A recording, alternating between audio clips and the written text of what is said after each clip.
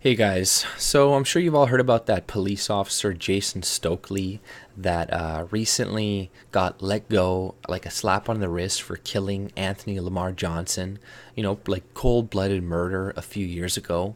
Like, there was some cam footage that was recently released that was kept anonymous by the police who were actively trying to, keep this covered up. That showed him like essentially saying like, okay, we're gonna go kill this motherfucker. Like they pulled him over for a drug bust, all over some drugs that he isn't hurting anybody but himself over it. And I don't even know if there was even any in the car, but he eventually ran and they chased them or whatever. And he's like, oh, we're gonna kill this motherfucker. Like they slam into a tree because they're driving erratically, right? His partner goes crazy, slams into a tree, like driving down like areas where there's people, walking around. But cops do this all the time. One of the main causes that cops die from is single car crashes, right? So they're speeding and they kill themselves, right? So this pissed him off even more. He went, rammed into Anthony Lamar Johnson or Anthony Lamar Smith, and then like proceeded to go and then shoot him and then planted a gun on them. Like this was all caught on tape, right? Like him saying he wants to go kill the guy, everything that happened in between. Like clearly this guy is unhinged, right? He uses his fucking AK-47 or whatever, or AR-15, I forget what it was, but his gun, his own gun that he wasn't even supposed to use either, right? So it's fucking insanity that they let this guy off, right? And like, this is going to always happen, right? There is very little you can do to reform the police the way it is now, right? The only way to actually, in my opinion, to prevent this, and I know a lot of people are going to disagree with me, and but it's to privatize the police force. It's to add competition. It's to create multiple police forces that are all competing with each other, and we don't pay them. We only pay them when they're pretty much keeping us safe, right? And when something bad happens, then they pay us, right? Like, they're getting paid the longer we stay safe, because currently right now they're getting paid for crime. The more crime there is, the better it is for them, right? So they're getting paid for they want to instigate crime. They want to keep crime going on. They want to make things illegal, like drugs and all these other things, so they can keep their jobs, right? There's people going away, like this guy died over a drug bust, right?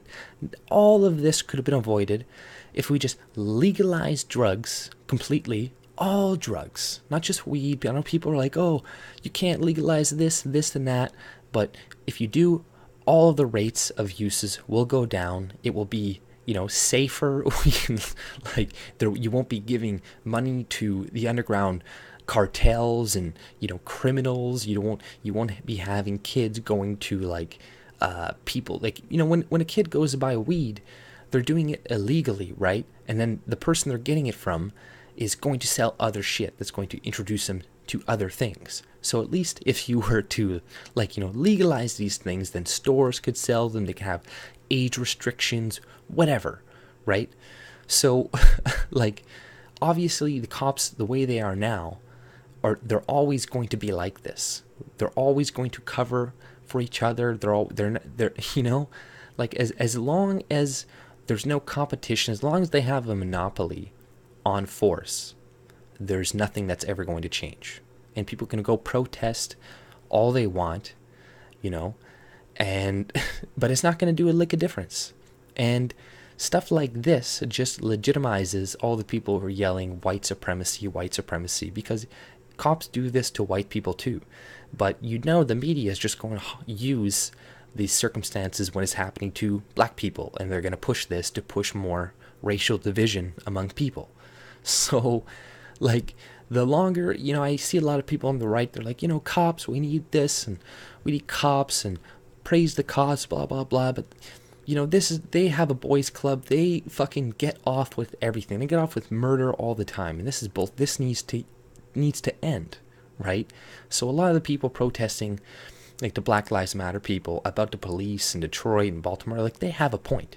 They have a point. Those police are corrupt as shit, right? And they plant drugs and they do make those communities worse. There are some good ones there, but there's a lot of fucking horrible ones, and we cannot deny that. And one of the reasons why police are so bad a lot of the times is because of the system that we have created right now. It brings these types of people to the police force. It's of course, like, crazy people are going to come there.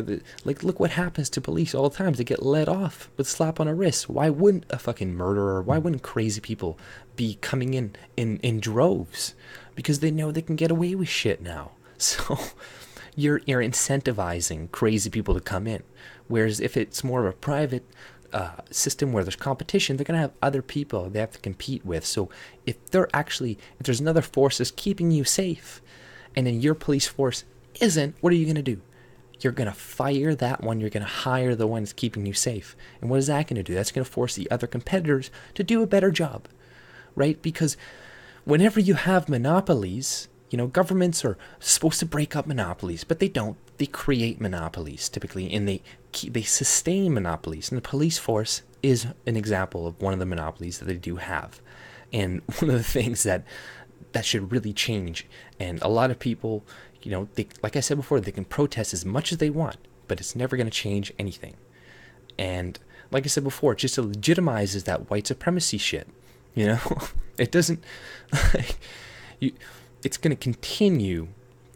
You're going to keep hearing these people say that Trump is a white supremacist, that this and all this stuff, as long as we do have the system the way it is now. So it's going to change once we actually go to a smaller government system, and we'll actually see improvements. But that's my opinion on the subject. If you like my content, subscribe and have a great day.